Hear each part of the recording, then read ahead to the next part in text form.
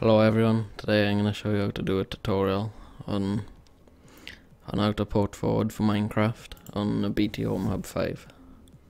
So yeah, we'll get started now. So what you want to do is type in CMD,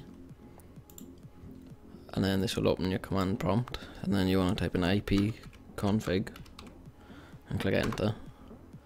And then you want to look for your default gateway. Then this should be, well, I'll highlight it in the video so you can see where it is and what it looks like. And then you want to right click on it and click mark, and then you can highlight your default gateway. Oh, let me highlight it again. And click Control C to copy it. Go into your internet browser and then paste it into the URL tab. And then you're on the main menu now for your hub. Then go advanced settings and enter your admin password.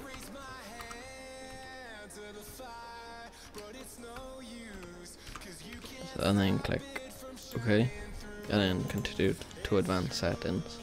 Then you want to click on firewall and manage games and applications, add new game, and then name it. You can name it whatever you want, but in this case we're doing Minecraft, so enter Minecraft, and then click no for copy an existing game or application. And then for protocol, go on TCP, and then for all of the port ranges, go on 25565, and the same for this one. And then click add, and then go on UDP, do exactly the same.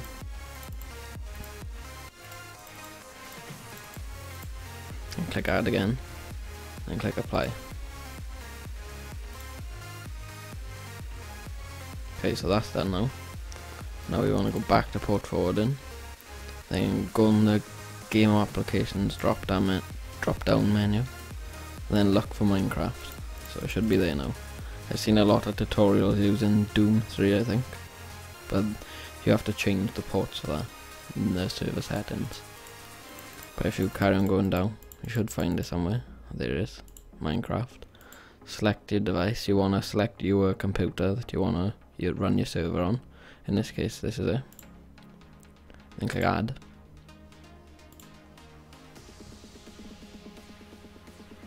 And then click apply. And then we're done now for that bit. And you can leave this up for a minute, because you want to take note of your IPv4 address, which is there. And then you can open your server. You can run your server. Click run.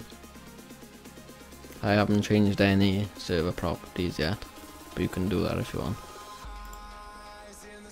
You don't have to enter your IP address in the server properties, because everything will run automatically. And then I'll just open Minecraft and show you how it works, and prove to you that it works anyway.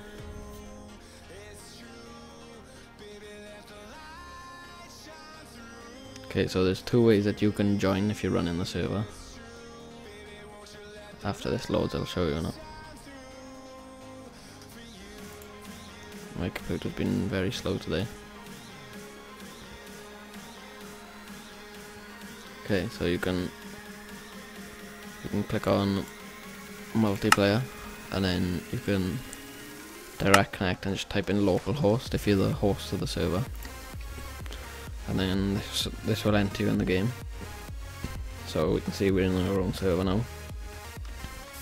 The full connection, everything will work and build just as a normal Minecraft server. Or this is how your friends would want to join it. Click add server, name it whatever you want. And then for the server address, you want to copy a IPv4 address. So I'll copy mine now, but I'm going to blur it out in the video. And your IPv4 address, it does change every now and again, so you might have, if you're having trouble connecting to the server, then you'll have to go back to the command prompt and check your IPv4 address again. So this time now, we want to scroll down and there it is. There's your server. Then next. So that's what number you want to give to your friends, which is the IPv4 address. So yeah, I hope you enjoyed the video and I hope it helped. If you want any other tutorials, you can comment if you want anything. I'll see what I can do. But stay tuned for more videos like this, and well, goodbye for now.